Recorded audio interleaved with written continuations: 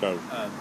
And today, we're talking about tourism overall, heritage tourism. Sullivan County is an integral player in tourism impact on the state. In 2014, the tourism industry created a $17.7 billion economic impact on the state of Tennessee. And county-wise, ranking 1 through 95, Sullivan County was 7th on that list.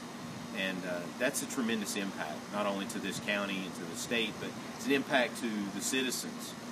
They pay less in property tax because of that, and the impact of other things that they can do. It's not as easy to see the visual of a factory, of people walking into a factory, because it's more of an impact that comes in bits and pieces here and there, but it's critical. And today, we're talking about Sullivan County and heritage tourism.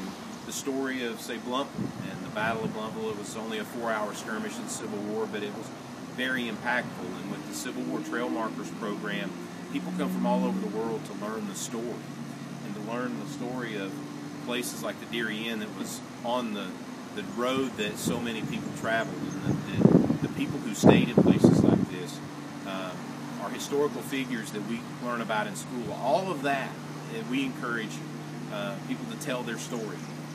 What may work for one county may not work for another county, because that's not necessarily who you are. The example we use is if a rhubarb festival works in the county next over and draws 20,000 people, that doesn't mean you need to go out and have a rhubarb festival. That may not be who you are. Find out who you are, tell that story, and the focus of my comments today to the group was partnerships. As we look around at who we are and what we do, it is easier to get to our destination or our goal if we partner with people, if we have a mutual benefit. And one of the definitions I like of partnership is entities who agree to cooperate to advance their mutual interest. And that means people get together and figure out what pieces and parts work. It's like a puzzle. Sometimes you don't notice a puzzle if it's completed, but you notice if there's a piece missing.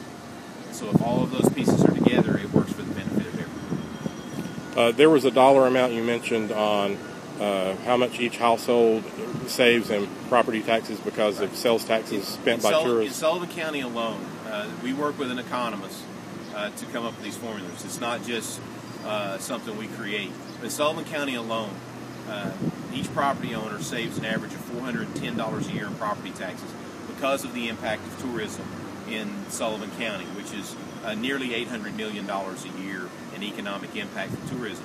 That back into the city coffers and the county coffers allows expenses to stay to where to offset that same amount of income, property owners would pay $410 more a year in property taxes.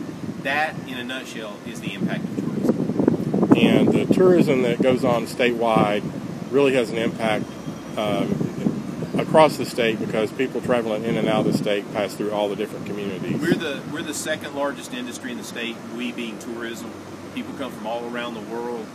We have locations in the state that their books will show that more than 70 countries, citizens from more than 70 or 80 countries have come into that business in Tennessee. That's remarkable to draw that kind of international attention and even national attention.